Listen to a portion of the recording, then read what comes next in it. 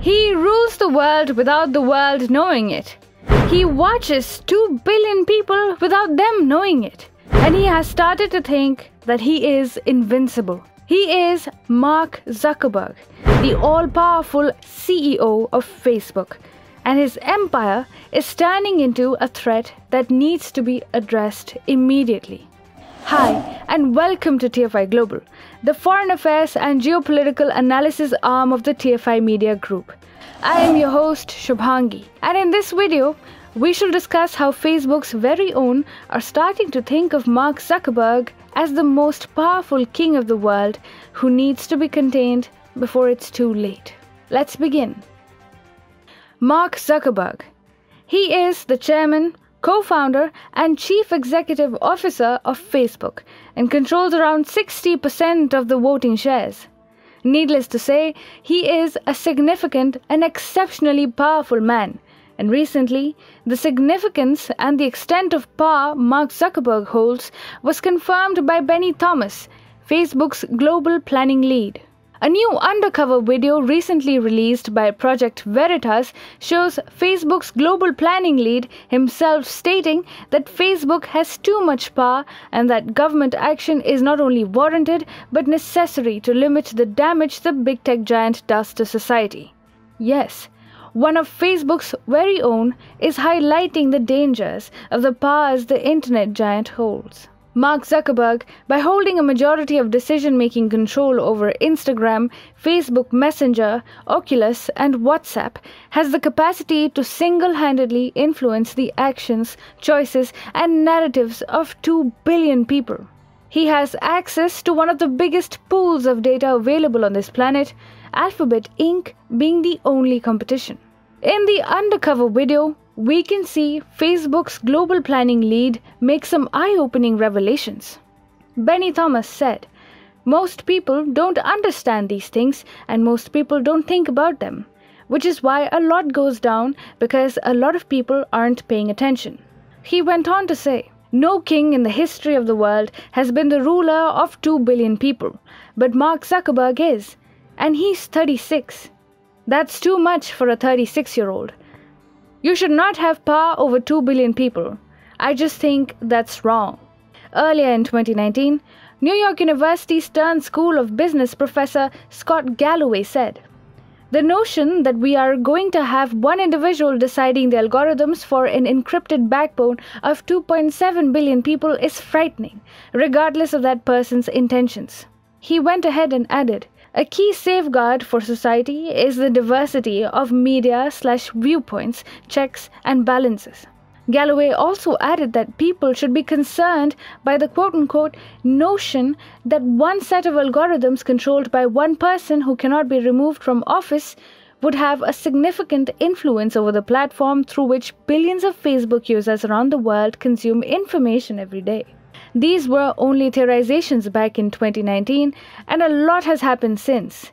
The whole Donald Trump episode, as well as the revelations vis-a-vis the Cambridge Analytica scandal, among many others, have provided instances where this mega machinery, that is Facebook, was used to compromise freedom of speech and expression, as well as people's right to privacy. Earlier in January, Adam Mosseri, the head of Instagram, a subsidiary of Facebook, had openly admitted that Facebook was not a neutral platform and has its political biases. This was followed by the banning and deplatforming of Donald Trump, the then sitting president of the most powerful country in the world, the USA. This can be a great measuring tool to understand the extent of power Facebook and Mark Zuckerberg hold in this changing world order.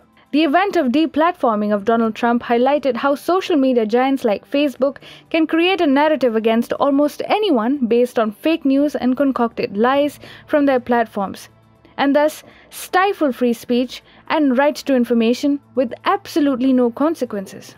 Facebook can and has impacted elections big time. The fact that Benny Thomas, Facebook's global planning lead, himself admitted that he was part of a Facebook project that pushed to register voters and said that he believes Joe Biden benefited from it is the most overt exemplification of the same. In an earlier leaked video, Mark Zuckerberg was also seen endorsing Joe Biden's policies in a closed meeting with his employees. The danger of Facebook impacting the elections in a way, making a joke out of the whole democratic exercise of conducting and partaking in elections, is real and has made countries take on Facebook to curb its powers. Australia has already made Facebook reach an agreement with news agencies in its sovereign territories for profit sharing. Similar steps have been taken by France.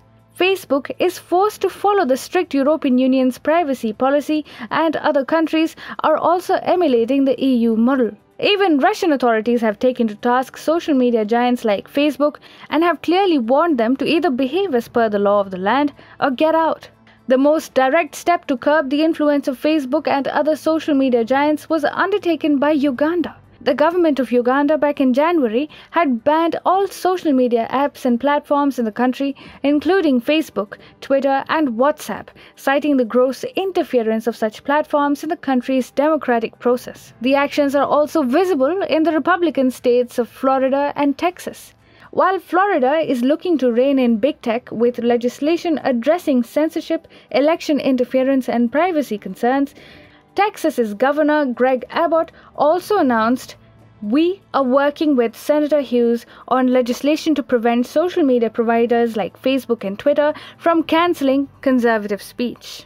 So it makes perfect sense when even the Facebook global planning lead expresses a need for government intervention in Facebook and diversifying the control over Facebook, curbing the powers of Mark Zuckerberg.